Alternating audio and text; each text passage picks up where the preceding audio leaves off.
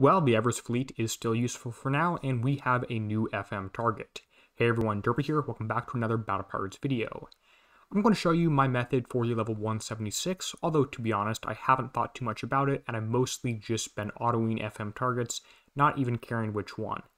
I like to start out by taking out this patch of mortars and then going over to the right very briefly to grab this next ship, and these things should all be no damage whatsoever. Your antis take down 100% of the mortars and most of the anti-missile, or most of the missiles. There's a little bit of damage from those, but it shouldn't be too bad. Once that right side is clear, I'm going to loop around to the left, grab this ship so it doesn't remote target off at me the entire time, and work my way up, as you saw on the thumbnail, through the whole left side of this target, hide behind these mountains from these rockets, and work my way all the way around. There are a lot of ice fields in this target, which I'm not the biggest fan of because it means things take longer unless you coin the X1 upgrade, which I have not done. And as you're getting targeted and targeting these different ships here, make sure you stay moving at all times here. Head toward these brimstones as quickly as possible. If you take those out early, you'll take the least damage. If you wanted to, you could also split your ships up against the different brimstones, so when there is splash damage, you take less of it. Just something to keep in mind here. So I'm going to head towards this next brimstone, try and grab that before any of these heavy turrets get me, and there are quite a few of these in this target. You can see a whole bunch of different lines here. If you wanted those to go away, all you have to do is hover over the lines and they will leave quite quickly. Just be aware of that.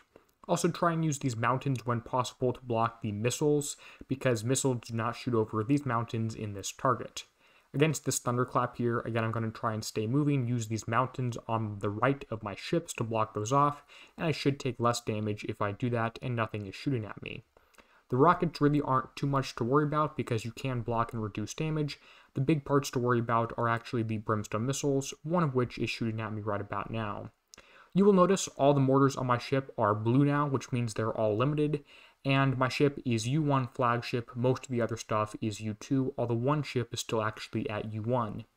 I would not be surprised if the next tier 10 garrison fleet came out in the July raid, as we didn't have it in the May one. I've been saying it will be May or July for quite a while now, although of course that is just a guess.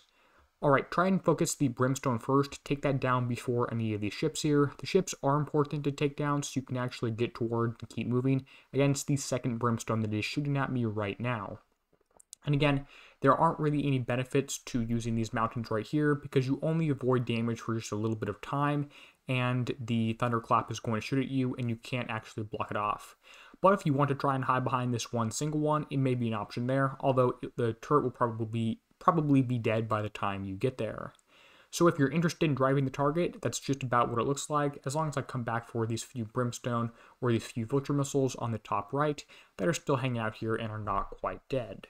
Notice I'm not using a crew here. A steelhead's crew would be helpful, as would, I assume, a Molotov maiden, to help increase your splash and your spread, which would help you kill more things at once, maybe the entire island from just one turret in this case.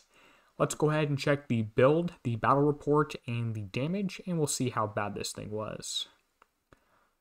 Alright, looks like the damage is about even explosive and penetrative. Maybe I took too much damage from the brimstones here, so I should try and do a better job at killing those more quickly.